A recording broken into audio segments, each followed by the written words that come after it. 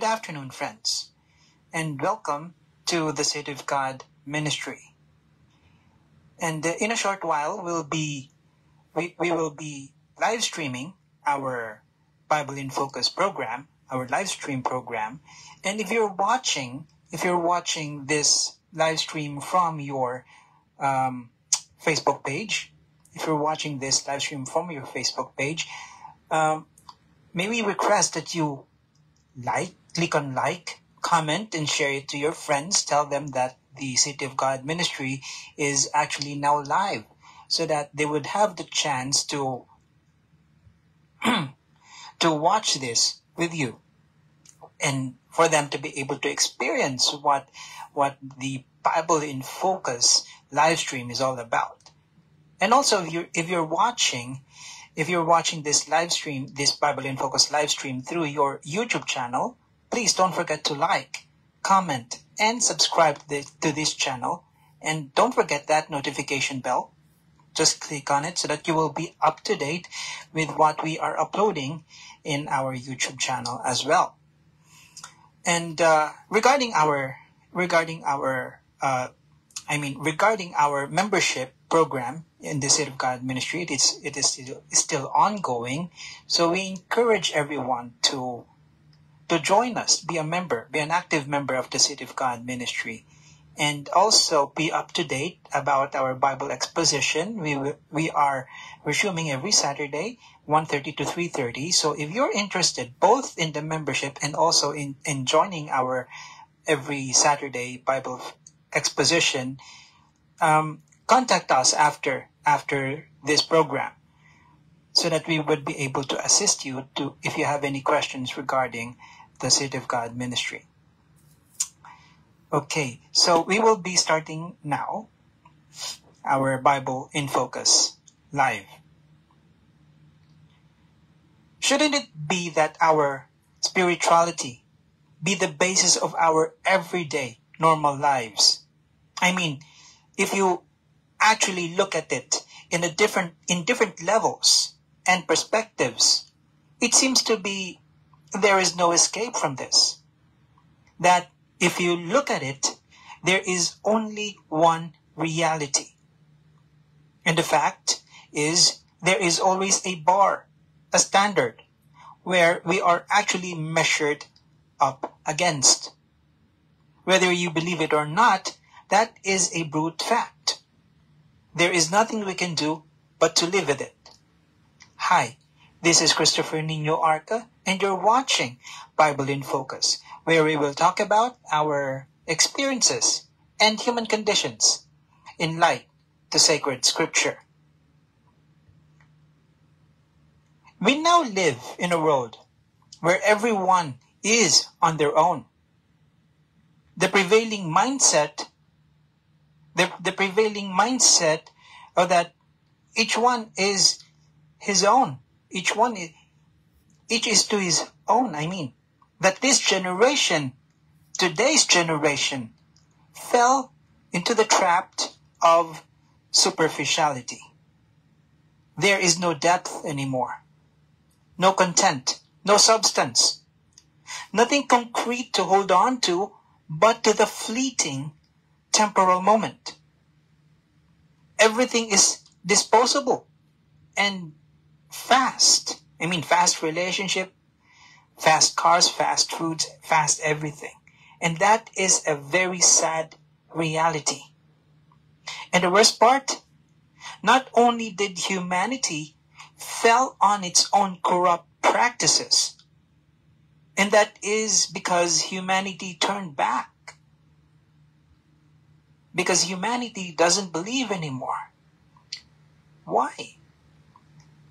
Why is it that way? I mean, if we go back to the scriptures, in Psalms 10, verse 4, in all his scheming, the wicked person arrogantly thinks there's no accountability, since there is no God. Also, if we look at in chapter 14, verse 1 of the book of Psalms, the fool says in his heart, there is no God. They are corrupt. They do vile deeds. There is no one who does good. The new norm of today's generation, sad to say, the new norm is a twisted sense of morality. Take a look around you. Drag shows, drag queens, left and right, they call themselves that. The perfect example is that fiasco that happened at the Paris Olympics, when people mocked the scene of the Lord's Supper. Also, there was the mockery that the people did out of the Blessed Sacrament, Blessed Eucharist, and posting that despicable act online. People living already an immoral lifestyle, and now they desecrate things consecrated to God. This is a very degenerate generation. Let me share with you what Paul wrote, his letter to the Romans. That's Romans chapter 1, verses 21 to 22. Where it says here, "For though they knew God, they did not glorify him as God or show gratitude. Instead, their thinking became worthless, and their senseless hearts were darkened. Claiming to be wise, they became fools." Take a good look at this text. The words of this text point to us in its entirety. The words here describe perfectly how the people of today's generation live. I mean, don't you see? Our generation of today has this privilege of knowing God, because unlike in the past, now we have open access to God's words. And with all these, people still chose to ignore God, to turn their backs on him and not believing in him. Human progress became derogatory. Human progress became derogatory in the face of God, as if there is no use for God anymore. That there is no use to believe. As a preacher, for me, this not only saddens me, but it also enrages me. I stand here in the presence of every one of you, reminding you how folly your behaviors are. Here in Romans 3, verses 9 to 18. Let me share that with you. What then? Are we any better off? Not at all, for we have already charged that both Jews and Greeks are all under sin. As it is written, there is no one righteous, not even one. There is no one who understands. There is no one who seeks God. All have turned away, all alike have become worthless.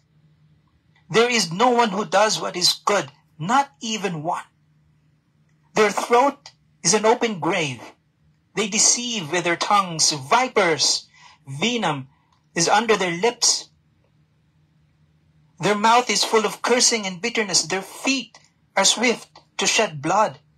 Ruin and wretchedness are in their paths, and the path of peace they have not known. There is no fear of God before their eyes.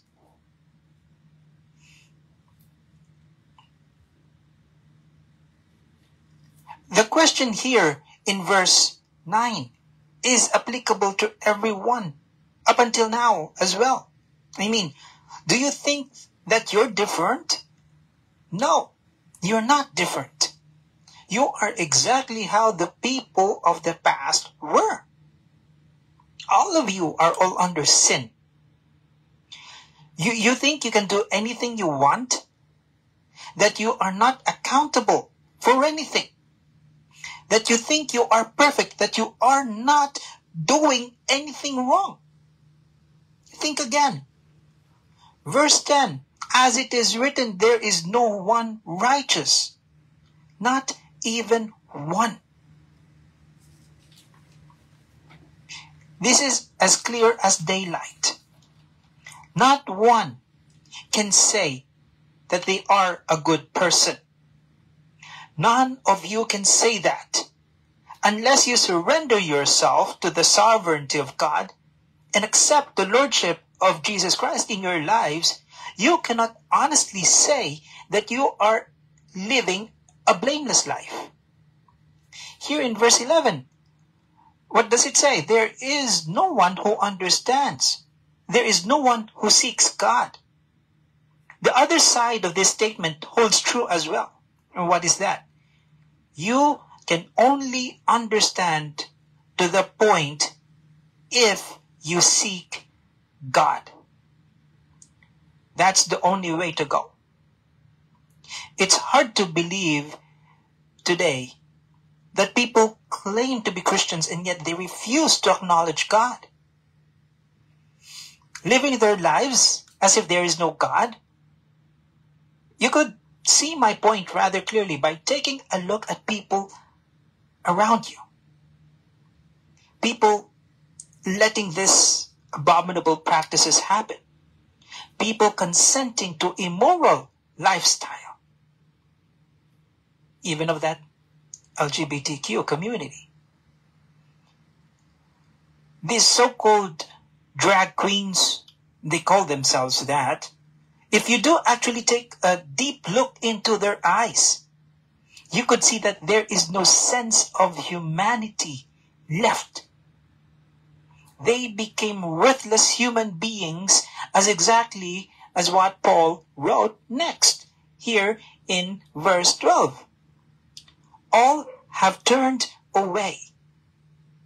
All alike have become worthless. There is no one who does what is good, not even one. Let me ask you one thing.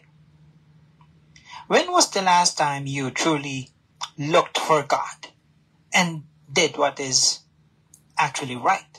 I mean, or have you looked out after yourself alone?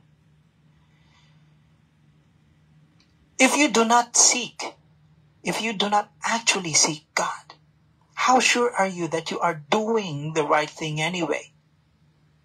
I am saying this because apart from God, your life would not show the kind of the gifts or the fruits of the Spirit. That is the only way possible. That is only made possible if you have the faith in Christ Jesus. What are these fruits anyway?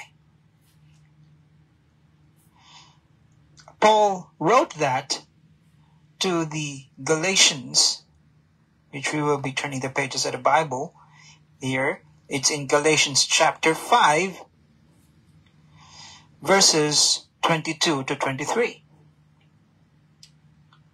But the fruit of the Spirit is love, joy, peace, patience, kindness, goodness, faithfulness, gentleness, and self-control. The law is not against such things. You cannot have love if you do not know love. You cannot have love and know love if you are not in Christ. And that goes with the rest of it. You cannot have true joy. You cannot have true peace. You cannot be all of this. You cannot have all of this if you do not have Christ. Bottom line, if this generation does not have Christ, there will be no true happiness. This generation will only become degenerate, the worst kind of humanity. St. Paul is reminding us with these words again, it's in Galatians 5, verses 25 to 26. If we live by the Spirit, let us also keep in step with the Spirit. Let us not become conceited, provoking one another, envying one another.